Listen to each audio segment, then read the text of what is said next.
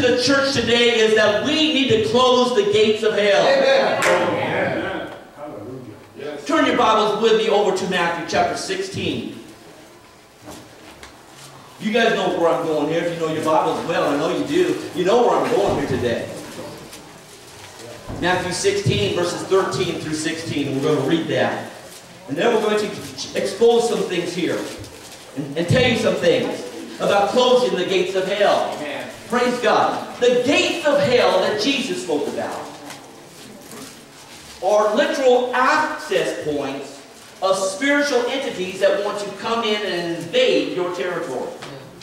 Are you hearing me? Yes. Read it in your Bible as we read it. He doesn't say the gate of hell. He says the gates of hell. Kingdoms, as you read through Bible literature, you find that kingdoms usually had gates of entry into the city. Jerusalem, I was there not too long ago. It literally has several gates around the city that permit you entrance into Jerusalem, the city gates. And they have lookout points. They have watchmen on the tower that sit at sentry.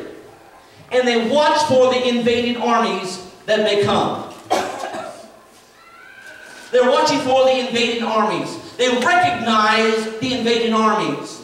This is something that the church needs to wake up to. This is something in the day that we're in today where we need to be more aware of, that there are invading armies that are approaching your territory that they have no right to. Amen. And God has put it within your power to close the gates. Amen. Whenever the sentry saw the invading armies come, the alarm went up, and the first thing they did was they lowered the gates.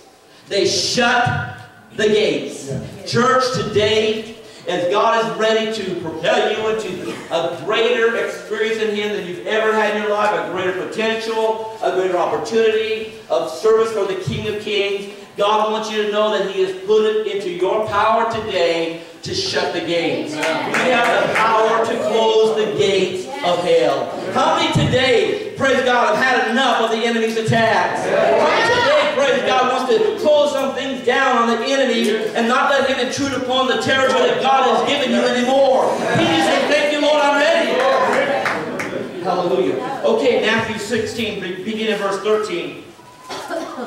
Look at this with me. It says, when Jesus came into the coast of Caesarea Philippi, He asked His disciples, saying, whom do men say that I, the Son of Man, am? And they said, some say that you are John the Baptist, some Elias, and others Jeremiah, or one of the prophets. He said unto them, but who do you say that I am? And Simon Peter answered and said, thou art the Christ, the Son of the living God. And Jesus answered and said unto him, blessed art thou, Simon Bar-Jonah, for flesh and blood hath not revealed it unto thee, but my Father which is in heaven. And I say also unto thee that thou art Peter, and upon this rock I will build my church, and the gates of hell. Look at that with me one more time. The gates of hell shall not prevail against it. And I will give unto thee the keys of the kingdom of heaven, and whatsoever thou shalt bind on earth shall be bound in heaven, and whatsoever thou shalt loose on earth shall be loosed in heaven. Amen. I'm going to use that 18th verse.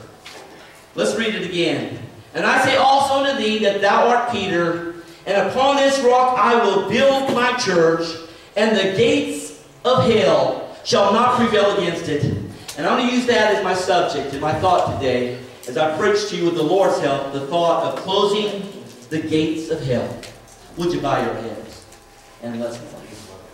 Father, today we're so thankful for your presence that we have felt so powerful in our midst. We thank you for your people that you love with an everlasting love.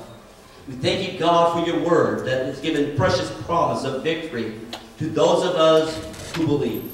And we thank you, Lord God, for today, that because this is the day that you have made. It is a day of rejoicing, and we will rejoice and be glad in it. Take this word, Holy Spirit, and anoint my heart and my lips. Use me, Lord, as your instrument today. Hide me behind the cross, that this word, this message is not mine, but God, that it is yours, that your people will hear it as a word from God, receive it into their hearts, and help them, Lord God, to activate it and use it for their benefit to close the gates of hell. This we pray in Jesus' name. And the church said, amen. Amen. Hallelujah. Hallelujah. I'd like to start out this morning very quickly by saying that in the context here, we find that Jesus was in the coast of Caesarea Philippi. When he asked his disciples, he said, who do men say that I, the Son of Man, am? I thank God for the church. I want to say again, thank you so much for your liberality to me as your pastor. When you rose up and sent me to Israel in November, last part of November, December, what a blessing that has become in my life. I was thrilled to go, but I'm more thrilled now to know that I've gone because it has been such a benefit in my life to be able to be there.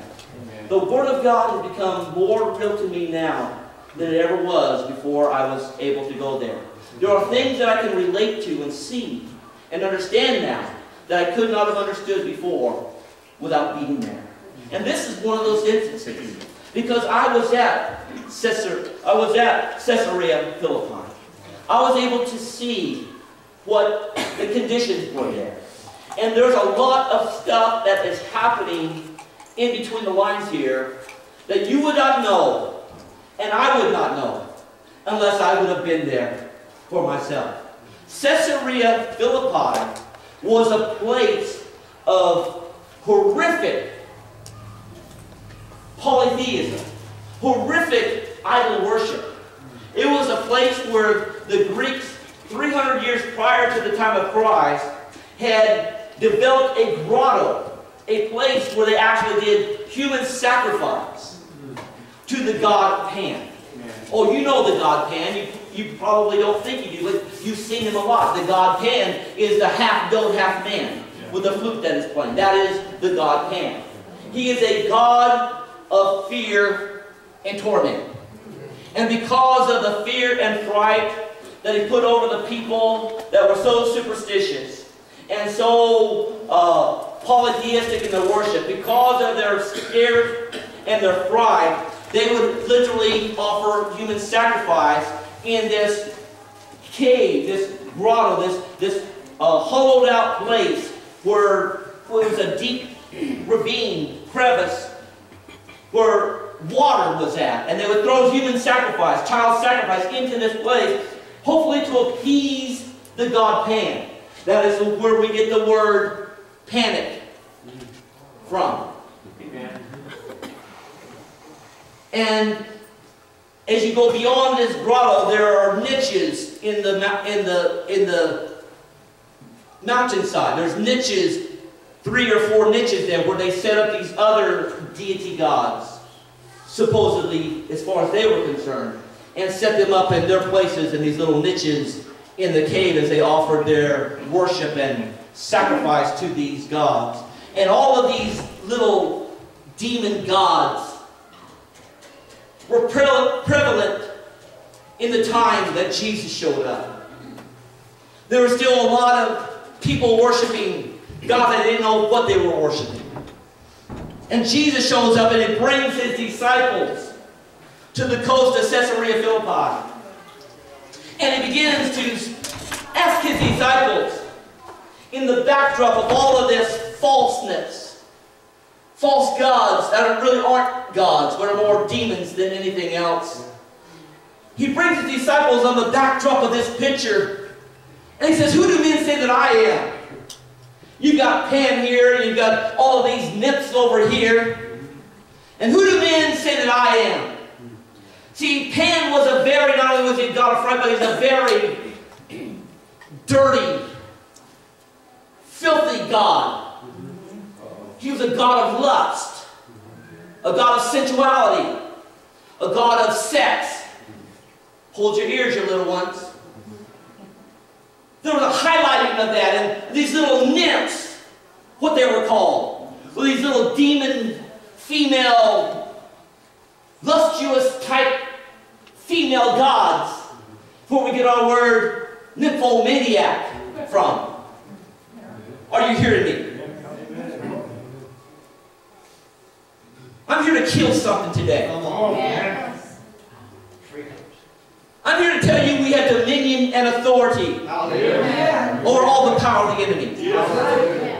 If you're bound by a sexual addiction or pornography, or you're caught in an illicit affair right now, you can be set free before this service is over. Yes. If you're bound by those things, you don't have to be bound by those things. And do not let your passions run wild. One of the first things that will happen to a person that is saved, there'll be a sexual influence that want to come by and try to draw you away. Women surrounding you and trying to get you to like them. I know what I'm talking about. Be careful. Watch out. The devil doesn't like the fact that you've given your heart to God. And so the spirit of lust, if you don't know, then you're just plain ignorant. And I say that in a nice way. It's scriptural. That's Bible. Paul said if they want to be ignorant, let them be ignorant. But what I'm saying, if you're not aware of the fact of the unleashing of the sexual drive and behavior that's in this world today, you don't have a clue. You don't even watching TV. Thank God, if you're not watching TV, good. Maybe you're shielded, but you can't turn anywhere without seeing that demon's head rise up. It's in the commercials. And this was the god Pan. He had sexual appetite and had his way with all of these nymphs, they were called. And it was a huge oppression over that area.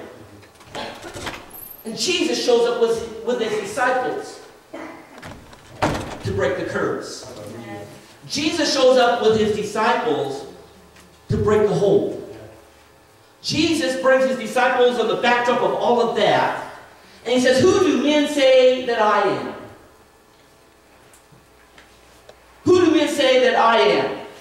And the first thing we need to do in order to close the gates of hell, we need to have a personal revelation for ourselves who Christ is. Amen. Are you hearing me? Amen. Amen.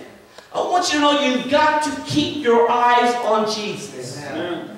Or you'll get bound up. You've got to keep your eyes on Jesus, or you may get sucked back in. Because once you're saved, the battle's on.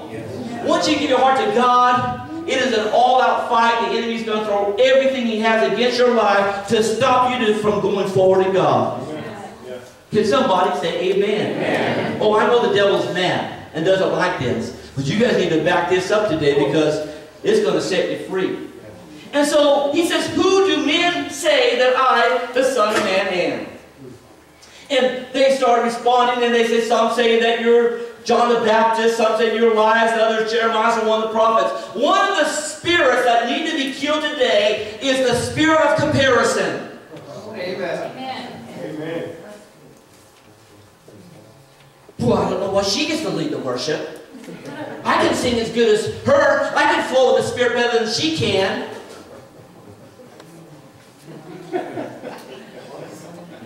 Let's let this settle in. Come on. You don't think that's real? You're deceived. You're wrong. It raises its ugly head in church all the time. The spirit of comparison. Well, I don't know why they have to sing those kinds of songs. I like the old songs. Those songs are good. I'm not saying nothing wrong with the old songs. But that's a spirit of comparison. We mess up when we cannot worship God and celebrate the fact that souls are being saved, souls are being delivered, and souls are being healed because I didn't like the song. And I'm guilty of it myself. Sometimes I say, Katie, I don't like it. How can I told you I didn't like that song? But we need to identify the